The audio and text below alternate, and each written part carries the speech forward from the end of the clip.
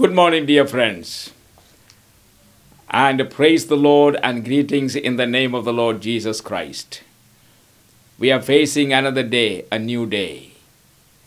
And what is ahead of us, we don't know, but the Lord knows, and He is with us.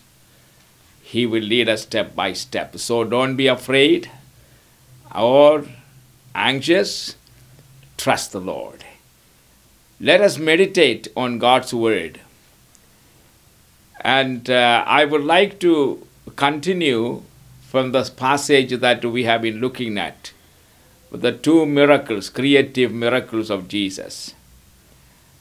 And what I want to meditate with you today is the crowd reactions and their eagerness to see Jesus again, which is recorded in the Gospel according to St. John, chapter 6. Now, chapter 6, from verse 22, it says, "The next day," and that is after feeding the multitude with the 5 loaves and 2 fishes, "the next day the crowd that had stayed on the opposite shore of the lake realized that only one boat had been there, and that Jesus had not entered it with his disciples, but that they had gone away alone. Then some boats from Tiberias landed near the place where the people had eaten the bread after the Lord had given thanks." Now, once the crowd realized that neither Jesus nor his disciples were there, they got into the boats and went to Capernaum in search of Jesus. And when they found him on the other side of the lake, they asked him, "Rabbi, when did you get here?" Jesus answered, "I tell you the truth. You are looking for me, not because you saw miraculous signs, but because you ate the loaves and had your fill. Do not work for food that spoils, but for food that endures to eternal life, which the Son of Man will give you. On him God the Father has placed his seal of approval."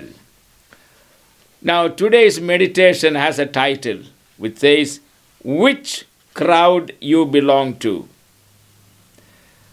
Crowd came to Jesus. And why did they come? Nobody had to tell Jesus the reason. He knew their thoughts and what was in their mind. From the passage we have read, it is very clear that they came to get. They came to use him. That was the problem. Is it not the reason people come even today? They come to get, or to bluntly put it, to use Jesus Christ for their benefit, for their selfish purposes. What a difference would it have made if some among the crowd had come to give and not to get? It is necessary to come to Jesus to get as well, because there are certain things only he can give. And unless he gives, we cannot have them. For example, salvation, the forgiveness of sin, eternal life, peace that abides, and happiness. And these are promises of God, and only he can give us these blessings and satisfy us. So we need to come to Jesus for certain things, definitely. But here, the problem was, they did not come to give, but they came to get. But is it not a shame to take everything and to give nothing? That's a shame. And so I like to meditate with you, and I would like to mention 4 things with you. Things we can learn from the crowd which was searching for him and trying to find.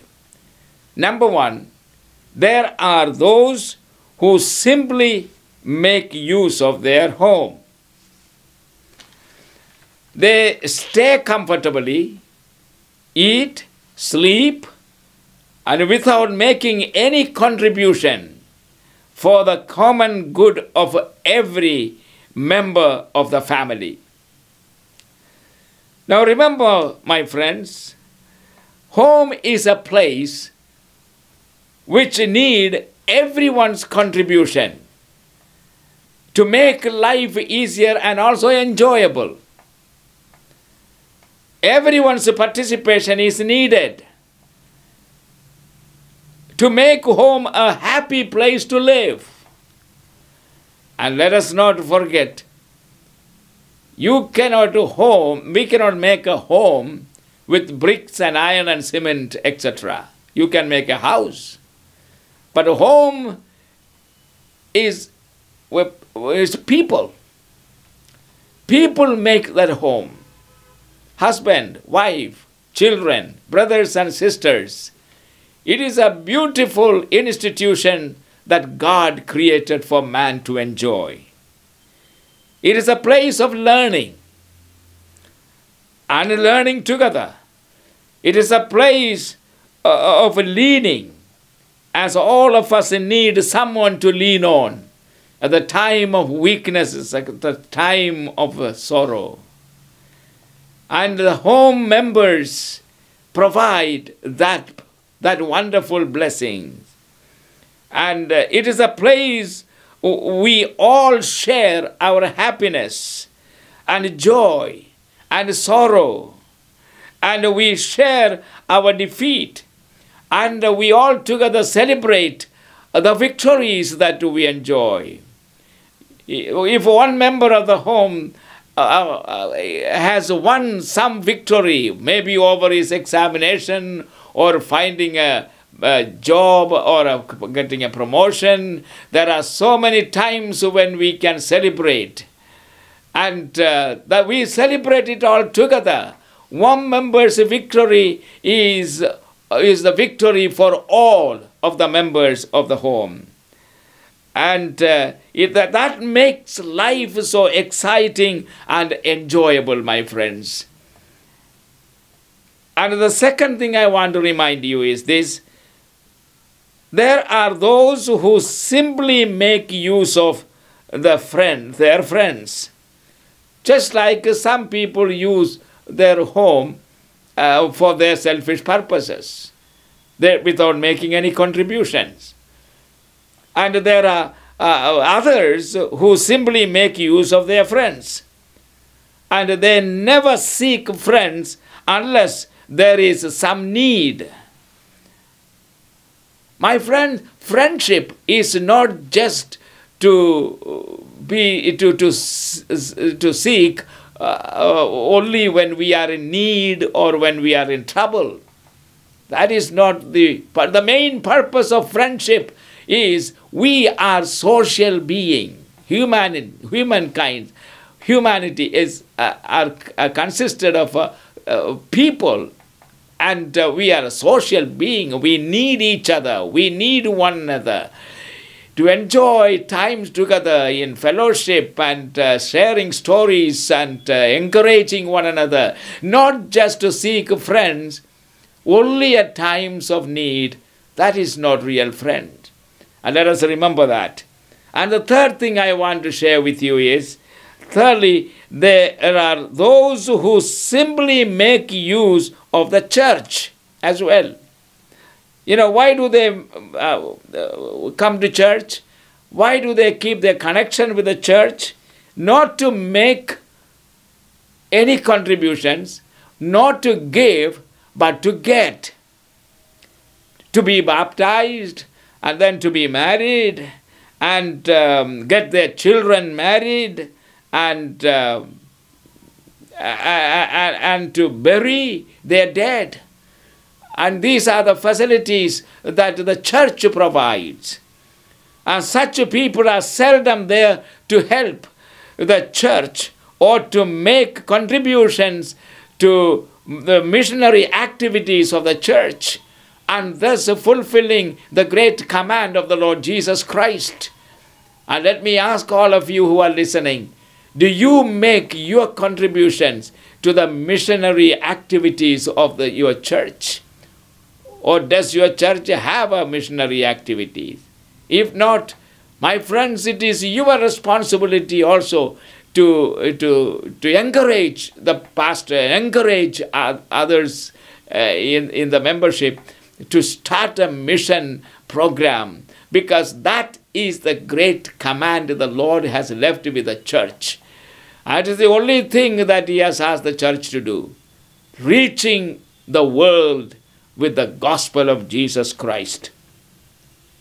You know, the church exists for three things. And all three show the church is there to give, not simply get. First of all, worship. That is the one great purpose of the existence of the church in this world. And worship, in worship, to whom do we give? We give to God, ourselves, and our praises. And secondly, the church exists to build one another in the body of the Lord Jesus Christ. And that also is an occasion to give. Give to whom? Give it to others, your brothers and sisters in the Lord, to strengthen them, to encourage them, to support them, and to teach them. Those who are weak, let them be strong because of our association with such people. And the third thing is evangelization. To evangelize the world. That is another reason why the church exists in this world. And that also is an opportunity to give. Give to whom? We are giving to the world. What are we to give? Jesus Christ, the Savior, the one and only Savior through whom people can be forgiven and be saved and thus receive eternal life. And my friends, these are the threefold responsibilities of the church, the members of the church. The church exists to worship, to spread the worship of God. And the church exists to build one another. And the church exists to evangelize the world.